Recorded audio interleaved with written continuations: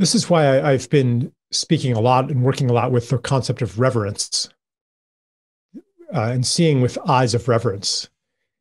And this is especially important in our political culture right now, because and this is, whatever, liberal, conservative, everyone is seeing the other side through this dehumanizing lens of they must be evil, stupid, immoral, uh, and irrational to believe the things that they believe. Unlike my side, unlike me, they're deplorable, they're despicable, they're inexcusable. And if you believe that, then the only path to a better society is to defeat the other side. Everything becomes a battle.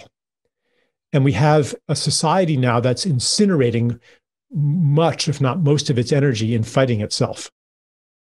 So how are we ever going to meet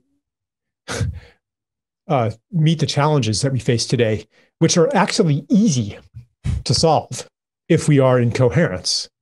Environmental crisis, easy. If you look into permaculture, regenerative agriculture, like you realize that we could draw down like all anthropogenic emissions and produce even more food than we produce today and restore biodiversity all at the same time with, it would take maybe 10% of the workforce to work on land instead of 1% like we have today. But easy.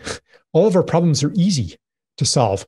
The problem, like the overarching problem, is that we dehumanize each other and we are acting from this habit of war, of fighting, which again is grounded in the story of separation, in which existence is a war of each against all.